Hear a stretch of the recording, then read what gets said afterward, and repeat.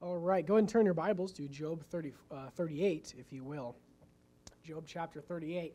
So just by way of introduction, of course, if you're familiar with the book of Job, you had a man named Job, the Bible says was a righteous man, and God allowed Satan to try Job, to tempt Job. And Job, of course, most of the book is his dialogue with these three friends of his who were accusing him of being an evil, wicked person. Of course, we know Job was not an evil, wicked person. They, of course, did not apparently understand the concept that God, not every time something bad happens to someone is a judgment of God. Sometimes it can just be God testing or trying someone. But Job got a little out of hand. Job gets to the point where, and you can see this happen throughout the book as it goes on, where Job starts to get a little high-minded. He starts to almost blame God in a sense for what's happening to him. And God comes to Job, and before he deals with his three friends, he kind of sets Job straight a little bit. That's what the next couple chapters are about. And so, as we are here in Job chapter 38, let's go ahead and start in verse 4. Verse 4, Job 38, verse 4, the Bible says, God speaking to Job, "Where wast thou when I laid the foundations of the earth? Declare, if thou hast understanding." This verse is essentially the whole chapter. God is basically talking to Job and putting him in his place and saying, do you know who I am, Job? Can you do what I can do? Do you know what I know? And so the title of the sermon this evening is Inferior. And I want to show us three different areas that we are inferior to God, and most importantly, how that applies to us and what we can do with our lives because of that. There, you don't have to turn there, but let me read you Isaiah 55, verse 8. Where God says, "For my thoughts are not your thoughts, neither are your ways my ways, saith the Lord. For as the heavens are higher than the earth, so are my ways higher than your ways, and my thoughts than your thoughts." So this evening, the first way we are inferior to God is in knowledge. Verse 36 in Job 38, if you want to look there, says, "Who hath put wisdom in the inward parts? Or who hath given understanding to the heart?" In verse 18, God says, "Hast thou perceived the breadth of the earth? Declare if thou knowest it all." So God is making the point here in one of the areas that, Job, you are inferior to me in knowledge. You know nothing compared to what I know. And we would all agree with this evening, but you say, okay, but what does that matter for me? What is that? How do I apply that to my life? Well, if we know this is true, that we are inferior to God specifically in knowledge, then why do we see so many people who are believers, people who are saved, running to other sources of knowledge other than the Word of God? Amen. And look, I'm not saying that there's not a good experience out there, good knowledge out there by people that are maybe not even saved. I'm not saying there's not good books you can read and things like this. But as a Christian, it should never be able to be said to you that the first place you go for knowledge and instruction is somewhere other than the Bible. We always, if we really believe this is true, if we really believe that we are so all mankind is so inferior to God in knowledge, the Bible and the Word of God should be the first place that we go for instruction in our lives. Why so often do people go to wisdom, all wisdom, it seems, all wisdom from all sorts of places except for God? Turn to, keep your place there in Job chapter 38. So that's the first way we're inferior to God, is in knowledge, and there's some things we can apply there. But the second way this evening from Job 38 that we are inferior to God is in power. There's too many verses to read here in Job 38, but I'm going to read you a couple. Verse 12, God says, "Hast thou commanded the morning?" Verse 35 says, God says, "Canst thou send lightnings?" Over and over in this chapter, God is asking Job, he's like, can you do all these things? Can you exercise this great power like I can? You don't have to turn there, but Psalm 115:3 says, "But our God is in the heavens, he hath done whatsoever he hath pleased." Look, we can't do that. We can't say that about ourselves. Turn to 2 Kings 17. Keep your place there in Job, but turn to 2 Kings 17. Jeremiah 32:17, I'll just read for you, says, "Ah, Lord God, behold, thou hast made the heaven and the earth by thy great power and stretched out arm, and there is nothing too hard for thee." You can't say that about us. You can't say that there is nothing too hard for us. All throughout history, man, no matter how advanced technology is, mankind has been pushing the limits of both himself and the machines he creates. Why? Because man has limits. Man cannot do, there's plenty of things that are too hard for mankind. So how does this apply to us? Well, we know that God has great power. So as a Christian, make sure you're on the right side of that power. Here's what I mean about that. God's power, you can be in one or two spots if you're saved. You can be saved, and God's power can be on your side. It can be protecting you. It can be fighting for you. It can be winning battles in your life. Or you can be saved and be in sin, and that same power will be fighting against you. That same power will be against you in your life. It will be chastising you. It will be punishing you. So what side of that power do you want to be on? You're there in 2 Kings 17. Look at verse 36. I think this is a beautiful illustration of this. 2 Kings 17, verse 36, the Bible says, "But the Lord, who brought you up out of the land of Egypt with," notice this, "great power and a stretched out arm, him shall ye fear, and him shall ye worship, and to him shall ye do sacrifice." So here it's specifically referring to when God brought the children of Israel out of the land of Egypt, the plagues and all the miracles that God did. That's a perfect illustration of this, because to one group of people, the Israelites, that power, that great power, was fighting for them. It was on their side. It set them free. It did miracles for them. It changed their life for generations.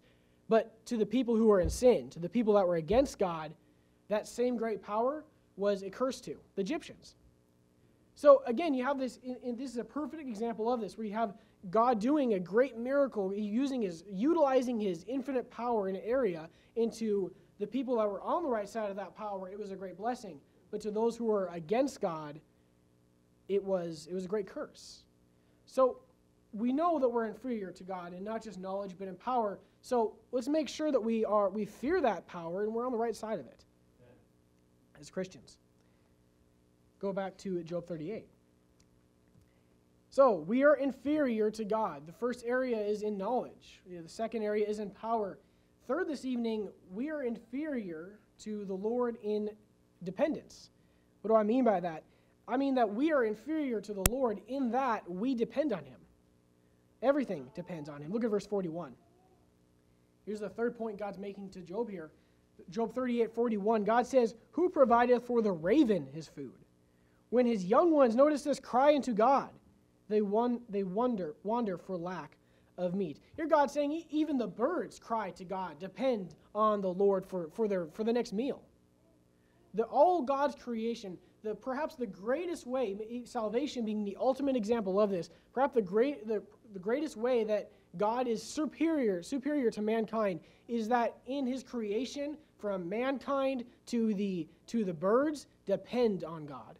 For salvation, we depend on God because we are inferior to him. Turn to Job 12, we'll finish here. Job chapter number 12. Here's a beautiful example of this. Here, Job actually says it perfectly here. Here, this is towards the beginning of the book, and Job is analyzing his situation, and he says it perfectly. Look at verse 7. Job 12, verse 7. Here Job is analyzing his current situation. He says, "But ask now the beasts, and they shall teach thee, and the fowls of the air, and they shall tell thee, or speak to the earth, and it shall teach thee.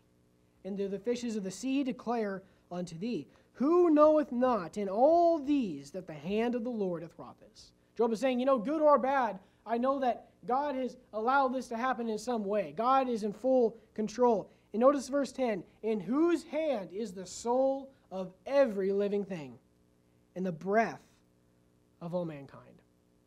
We ought to realize not just as humans, but especially as saved believers, that we are inferior to God in the fact that we depend on him for everything, from our salvation to having an everlasting life down to our next breath. So it's kind of the theme of this whole sermon. It's the same thing with the knowledge and same thing with the power. In general in our lives, regardless of what area it's in, let's make sure that God wants us to depend on him.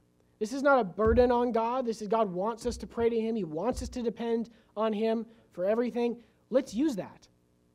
Let's use that. Let's understand that, we are inferior to God. But what does that mean? Specifically, what does that mean that God is omnipotent and all-powerful? It means that he is able to protect us. He's able to give us knowledge. He's able to be there for us. So we ought to depend on that. We ought to depend on that and not turn to the world or other sources for anything. And understand that God is in full control and that God is the one we should depend on for every area of our life. Let's pray. Dear Lord, thank you for this church, Lord. Thank you for this man's preaching tonight. I pray you be with the next preacher as he comes up to preach, Lord, and bless the fellowship to come. In Jesus' name we pray. Amen. All right. Brother Luke.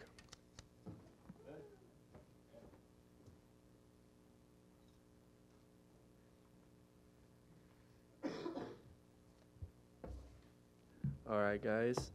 So the title of my sermon right here, the title is called The God We Serve. So real quickly, I'm going to kind of blast these things because I don't want to run out of time and, be a little red in the face and everything. So here in Psalm 2, it says, "Why do the heathen rage and the people imagine a vain thing? The kings of the earth set themselves and the rulers take counsel together against the Lord and against his anointed, saying, Let us break their bands asunder and cast away their cords from us. He that sitteth in the heavens shall laugh. The Lord shall have them in derision."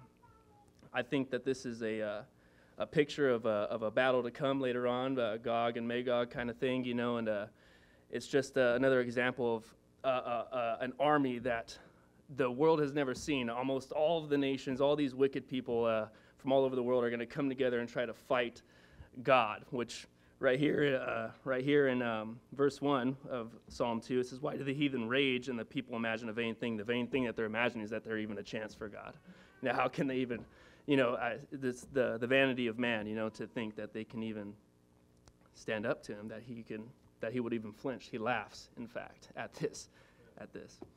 And over here in Isaiah chapter 6, verses 1 through 5, it says, "In the year that King Uzziah died, I saw also the Lord sitting upon a throne, high and lifted up, and his train filled the temple." In old times, a train of a royal king or queen's garment would be like a symbol of power, of royalty, of it was just a symbol of how much glory that they had in their kingship, in their royalty, I guess. You know what I mean? But this vision, the train is filling this whole temple. His glory is filling this whole temple. And it says, it stood above it. It stood the seraphims. Each one had 6 wings. With twain he covered his face, and with twain he covered his feet, and with twain he did fly. These seraphims are angels. These angels, obviously they dwell in heaven, and even in their design, God designed them to where they even because they're creatures. Remember, they're not God. They're not eternal. So even these beings need some sort of built-in fail-safe, if you will, to protect them from the glory of God. They have wings covering their face, just like how Moses could only look at the backside of God. They built into their design. There's this shield to keep them from being disintegrated by the glory of God. You know what I mean? I thought that was pretty awesome in itself. And over here in Daniel 2,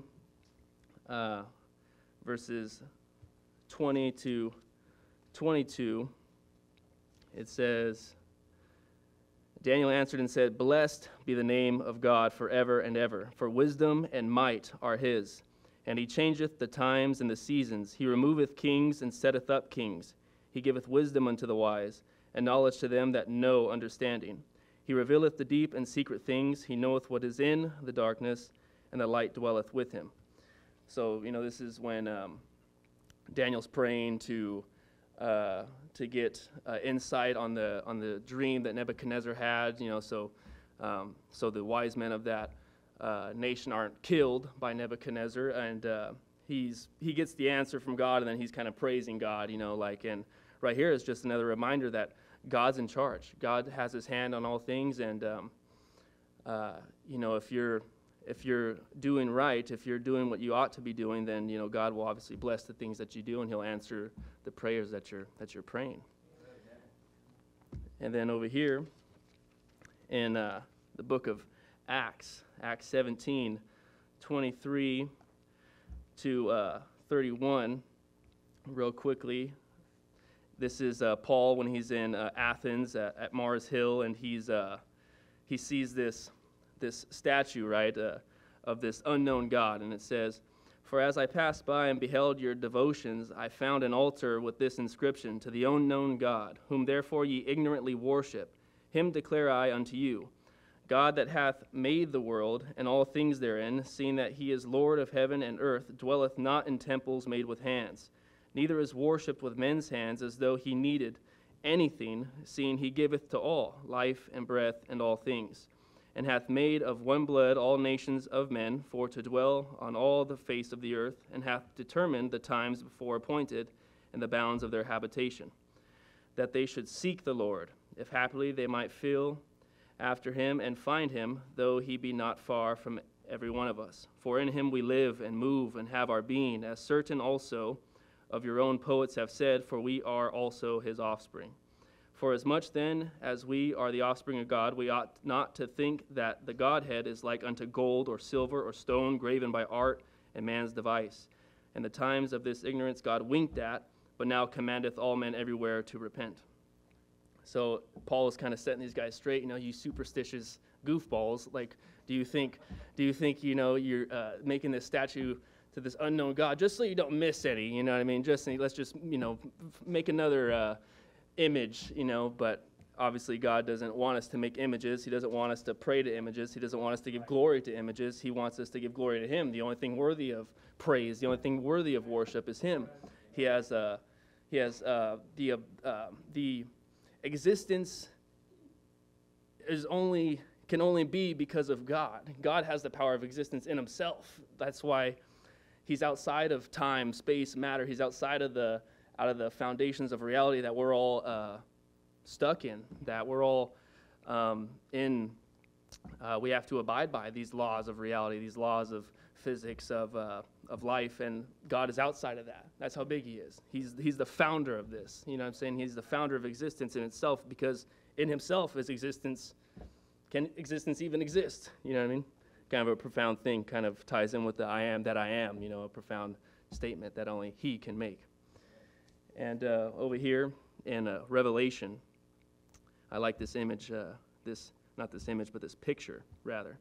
Revelation 19, verses 11 through 16. "And I saw heaven opened, and behold, a white horse, and he that sat upon him was called Faithful and True, and in righteousness he doth judge and make war. His eyes were as a flame of fire, and on his head were many crowns, and he had a name written that no man knew but he himself. And he was clothed with a vesture dipped in blood, and his name is called the Word of God. And the armies which were in heaven followed him upon white horses, clothed in fine linen, white and clean. And out of his mouth goeth a sharp sword, and with it he should smite the nations, and he shall rule them with a rod of iron, and he treadeth the winepress of the fierceness and wrath of Almighty God. And he hath on his vesture and on his thigh a name written, King of Kings and Lord of Lords." And that's the God we serve. Let's pray. Lord God, we thank you for the glory and the might that is found in you, the strength that we find from your great comforter, and the gift of salvation that you gave for us, the price that you paid. And we're always in thanks. We're always in gratitude for the things that you've done for us, Lord God, every blessing, every chastisement. And I pray that you're with the next speaker tonight. And I pray that you bless the fellowship to come. In the Lord Jesus' mighty name we pray. Amen. And the next one, Trevor.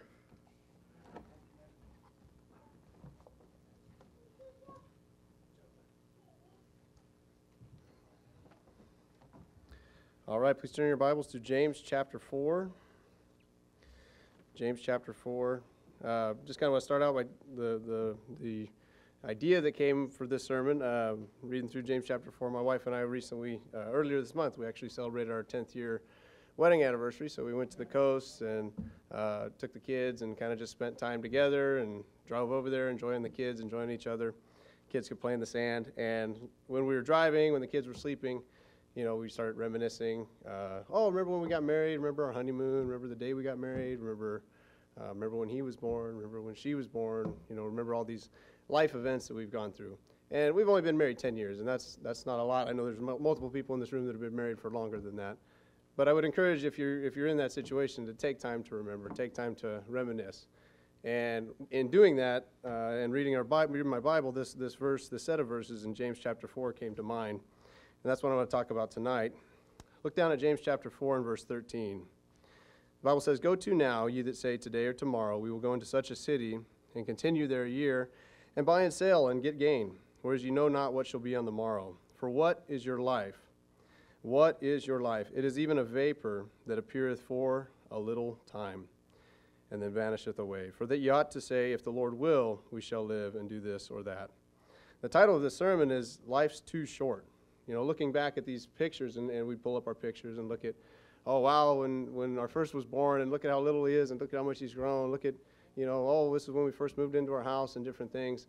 And sometimes it seems to go so fast. When you look back, it seems, man, that was just yesterday. That was last year. No, that was 10 years ago. That was 5 years ago. Life does go by fast. And what I want to talk about tonight is things that we can get maybe wrapped up in, especially in 2023 America, that life is too short to get wrapped up in these things. So first point I want to make is life's too short to spend it chasing dumb things or things that don't matter. Right? The world has an agenda that they say we should chase. Success in business, success in life means he that dies with the most has the most things. That's not what the Bible says, right? That's a foolish ambition to chase. Covetousness, the lust of this flesh, the lust of this life, alcohol, drugs, all these things, these sins that you know, 2023 America, it's all about stuff. It's all about covetousness, right? Life is too short to spend it chasing these things. Hebrews 11 and 25, I'll just read for you, talking about Moses.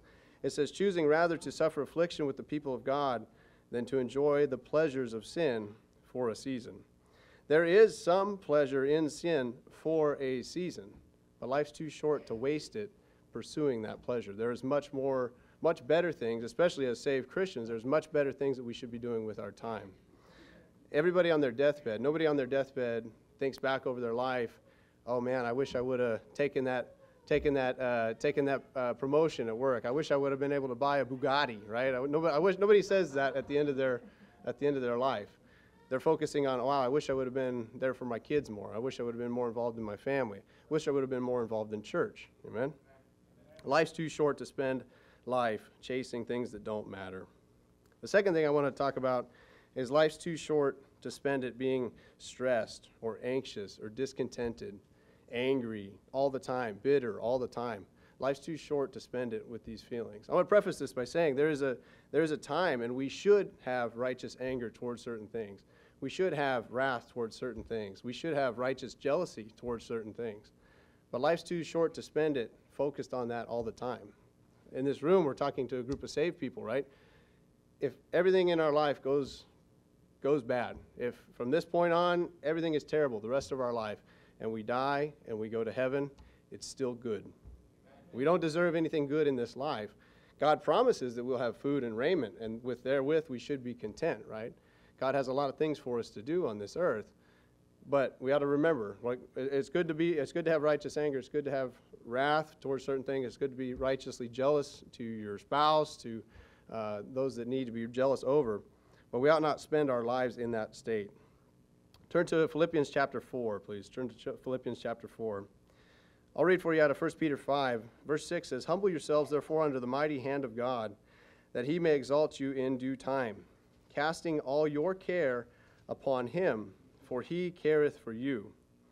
When it says there, your care, it's not talking about the thing, like if, say, a nurse would care for a sick patient, they're tending to their needs, or it's not talking about us tending towards God's needs. That is what we should do, but this verse specifically in context is talking about the things that we have concern about, our concerns, our worries, our anxieties, the things that we're preoccupied with. It says, casting all your cares or your concerns upon him, for he careth for you.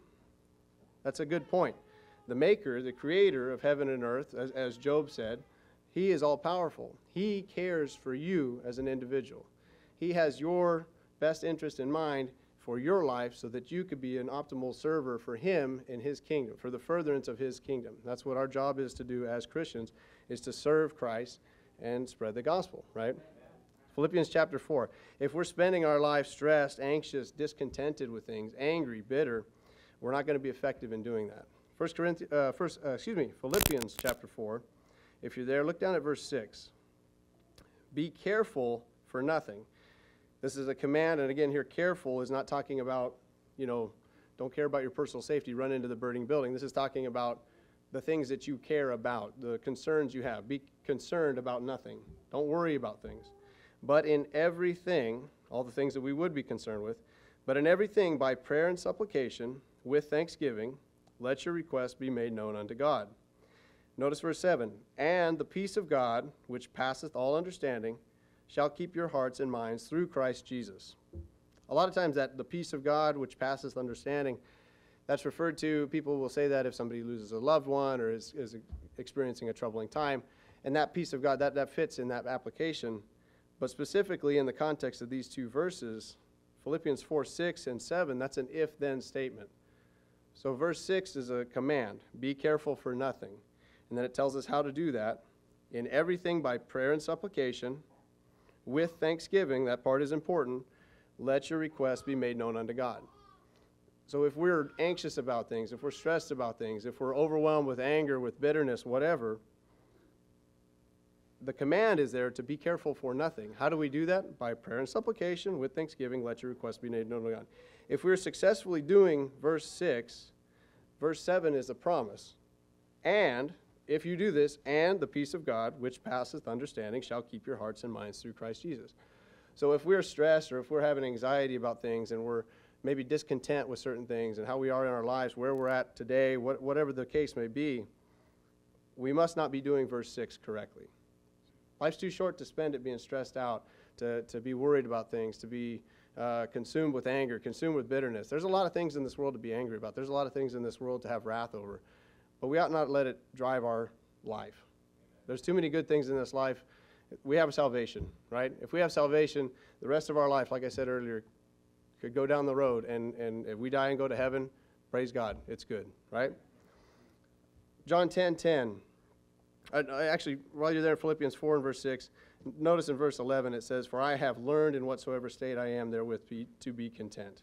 It's a learned process. He has learned this by doing verse 6 and receiving the promise of verse 7. We can apply that to our lives as well. Life's too short to not have an abundant life as a Christian. John 10:10, I'll just read for you. It says, the thief cometh not, but for to steal and to kill and to destroy. I, Jesus Christ, am come that they might have life, and they might have it more abundantly. This abundant Christian life, we get saved, there's a lot of things to do on our plate. God commands us as men to provide for our own families, to love our wives as Christ loved the church, commands us to raise our children in the nurture and admonition of the Lord. We're supposed to read our Bible every day. We're supposed to pray. We're supposed to be in church when the doors are open, right? There's a lot of things to do on the Christian's plate. My son, in the springtime, we were driving tractor, and I was kind of showing him how to drive tractor.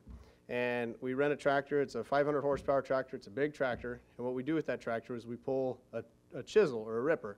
So it's a shank that's about 20 inches down that goes into the soil, rips up the soil, breaks up the compaction layers. It's a heavy load to pull that chisel. If you're pulling a lighter load, you upshift a couple gears, you down the throttle so you're more efficient on fuel. But on a heavy load, you got to give it all the beans. You got to give it wide open throttle. In this Christian life, we got a lot of things to do. Life is too short to spend it on foolish things, to spend it worried and anxious, and life's too short to not give it all the beans in this Christian life. Let's pray. Dear Lord, thank you for this church. Lord, thank you for this opportunity to preach. Thank you for all the people in this room. We ask that you would bless the next preacher and keep our hearts and minds open to your word. In your name we pray. Amen. Brother Max.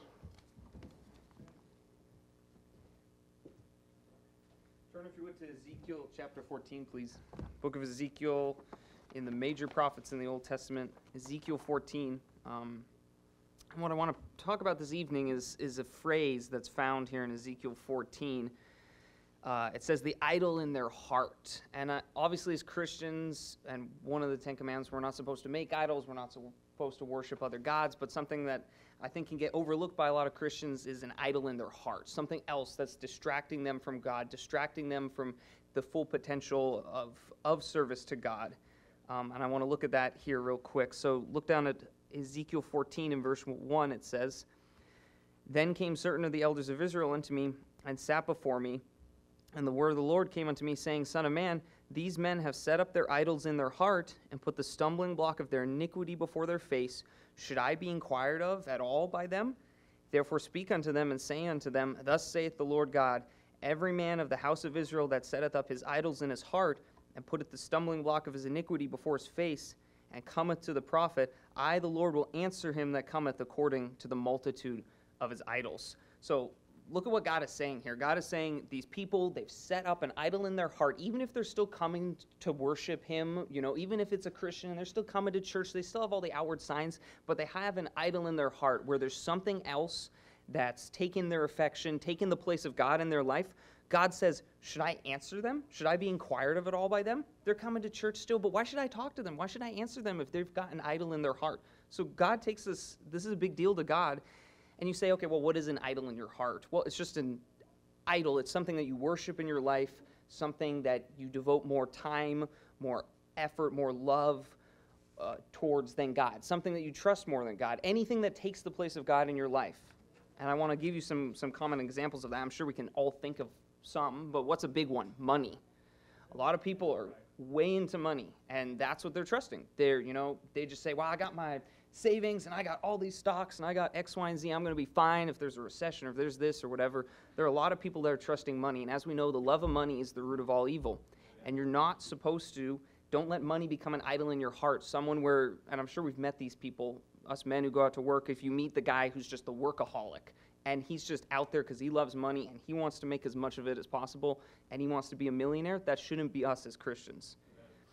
Another common one that you see is a career or job, where this becomes an idol in someone's life, where they say, I couldn't move, I can go to a good church, what about my career? What about my job? I couldn't do this, I can't sacrifice anything for God, I need to work on Sundays, that's what my job is telling me. And their career and their job becomes more important in their life and takes that position of preeminence in our life where God should be number one, and it becomes their job, it becomes their career. And that should not be us as Christians. Look, I get it, if you occasionally got to work Saturday, Sunday, Wednesday night, whatever, but it shouldn't be like, oh, I'd rather work on Sunday because I want to make money or because that's what my job tells me I have to do. You should love God and not let your career, your job creep in as an idol into your heart. This is another one. This is really funny. I have a great example of this from Soul Winning today. Sports. Okay, this is probably the dumbest one that I thought of on this list. And you say, what? Brother Max, there are Christians who make sports an idol in their life? Oh, yeah. Brother Benjamin and I ran into a guy today at the door, and it's like, we're coming from Holdfast Baptist Church. Are you 100% sure you're on your way to heaven? He's like, yeah, I'm 100% sure. Oh, well, how do you know? Oh, well, I'm watching the game right now. It's really important. I got to go.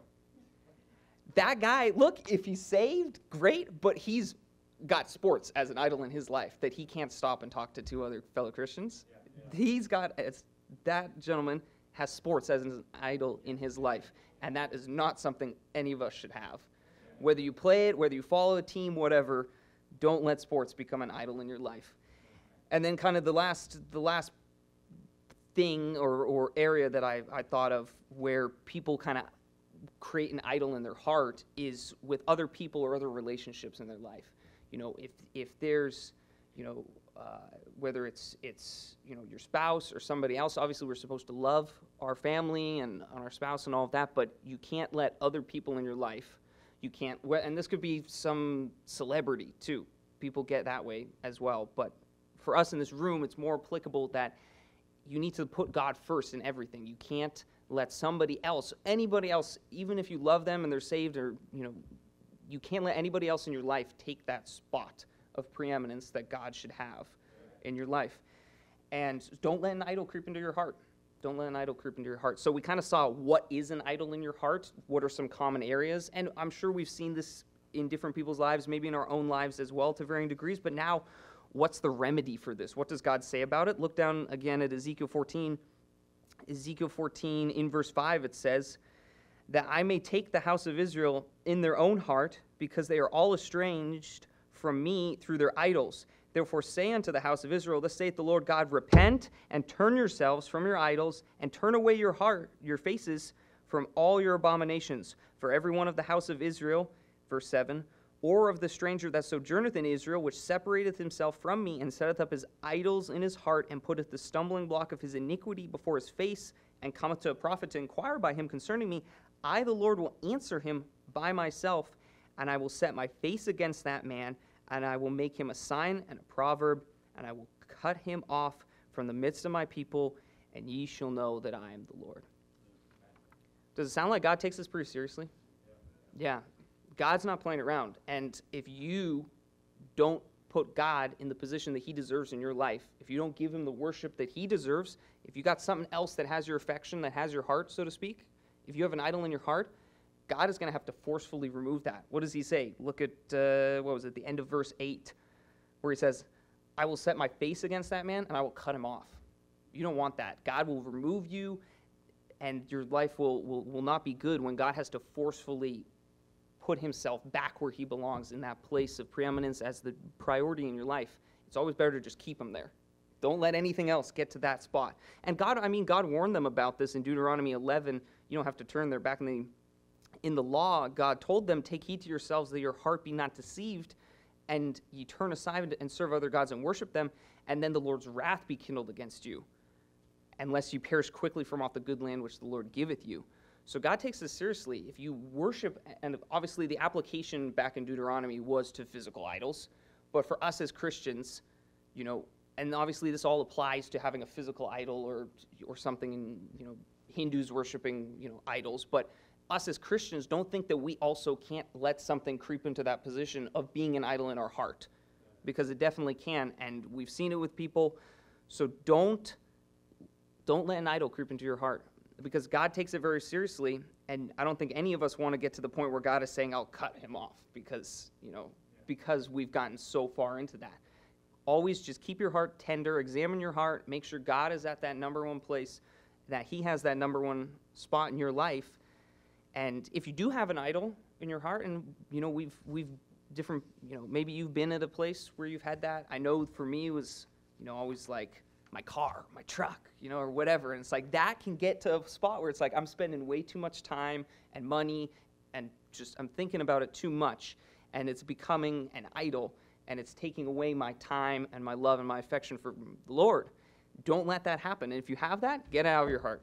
Get out of your heart. It's so much easier than these alternatives that we see in Ezekiel 14 and in Deuteronomy, where God's saying, I'll cut you off from the good land. I'll no more blessings if you don't get your heart right, if you don't get rid of that idol in your heart.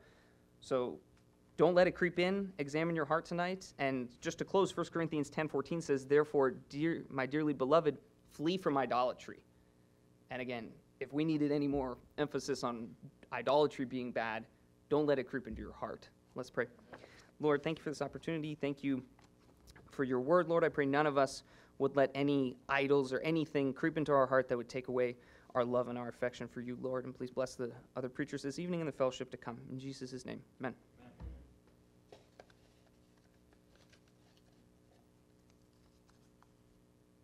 Brother George.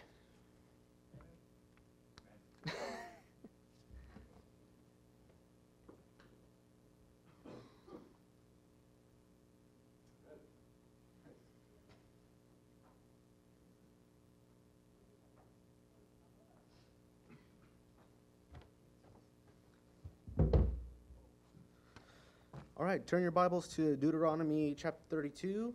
We're going to start off in verse 16. The Bible reads there, it says, they provoked him to jealousy with strange gods.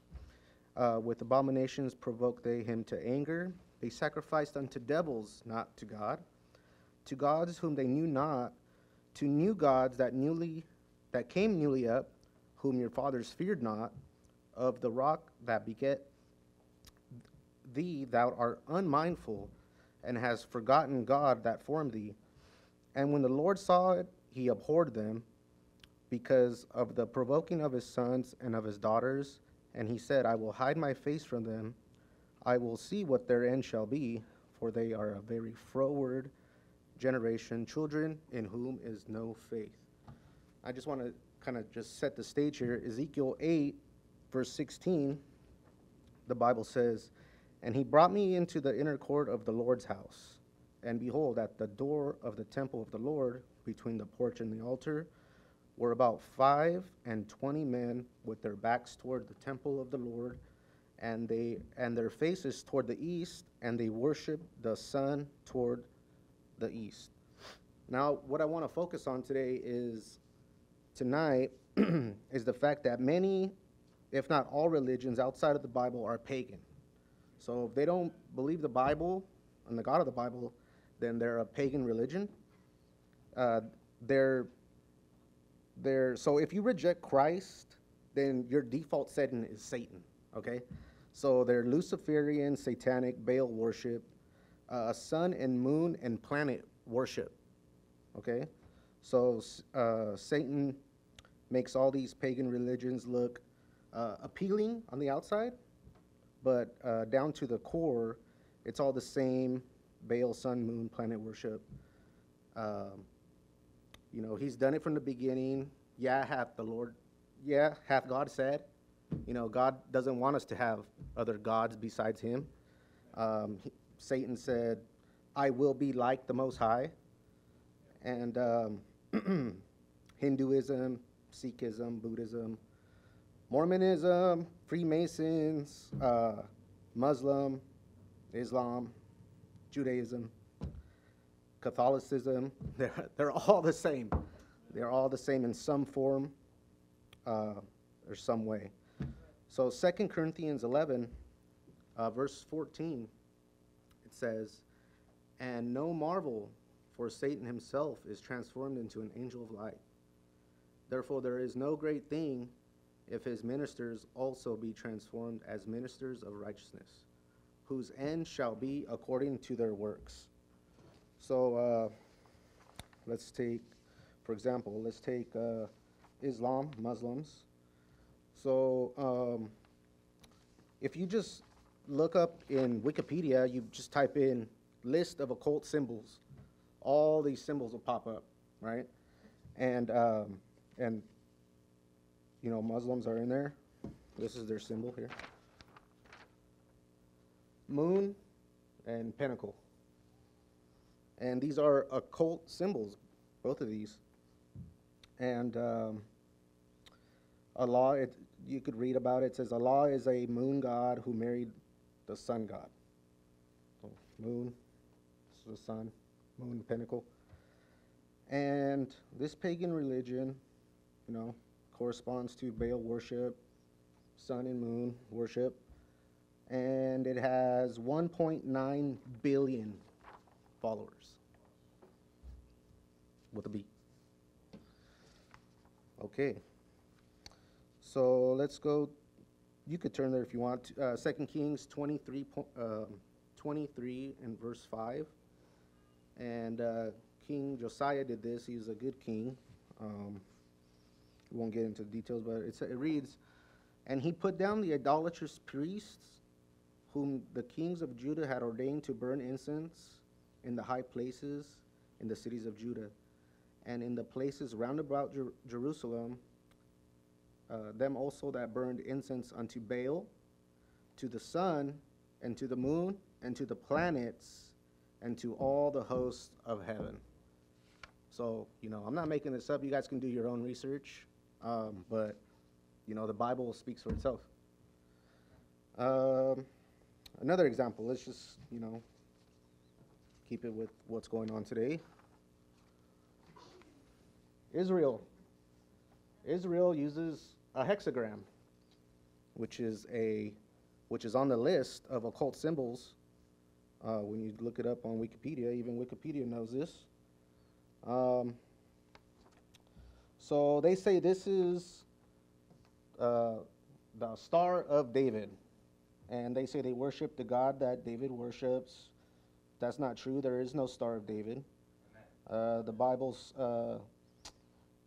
Bible talks about a star of Remphan, who is a pagan god. It corresponds to Molech, Baal, Saturn worship. There's planet worship. They reject Christ too, so their default setting is Satan. This religion has 14 million followers. It's probably way more than that. Go to Acts chapter 7 and verse 42. the Bible reads, "Then God turned and gave them up to worship the hosts of heaven. As it is written in the book of the prophets, O ye house of Israel, have ye offered to me slain beasts and sacrifice by the space of 40 years in the wilderness? Yea, ye took up the tabernacle of Moloch, the star of your god Remphan, figures which ye made to worship them, and I will carry you away beyond Babylon." So this is Stephen's sermon. Great sermon, if you've ever read that. Stephen is calling them out for their idolatry, and then they stone Stephen. And if you go down to verse 59, Acts 7:59, it says, "And they stoned Stephen." So they killed Stephen. And Stephen, when they were stoning him, he called upon God, saying, "Lord Jesus," Jesus is God, "receive my spirit." So both of these religions are pagan religions, and they're Christ-rejecting, default-setting Satan. Go to Deuteronomy. Go to Deuteronomy 32. Deuteronomy 32 and verse 4. Bible reads, "He is the rock," talking about Jesus. Same God in the Old Testament. Jesus is the same God in the Old Testament as he is in the New Testament. "He is the rock. His work is perfect, and for all his ways are judgment. A God of truth and without iniquity, just and right is he." So, all that to say that we should be thankful that we worship the one and true God. 2 billion people, and what is there, like 40 people in this room? Your chances are pretty slim, if you're going to get saved. And we're all pretty lucky to be saved. We should be thankful every single day. We should be thankful so much that we should go and preach the gospel, because Jesus commanded us to preach the gospel. Once you're saved, you shouldn't just run away with the gift.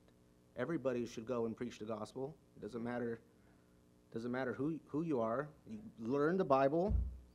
I wasn't always a soul winner. I had to study the Bible. It took time for me to study the Bible, but practice, repetition, you become a good soul winner if you just keep at it. So turn to Mark chapter 16. And we're going to end here. Mark chapter 16, verse 15 through 16. "And he said," this is Jesus talking, "unto them, Go ye into all the world and preach the gospel to every creature. He that believeth and is baptized shall be saved."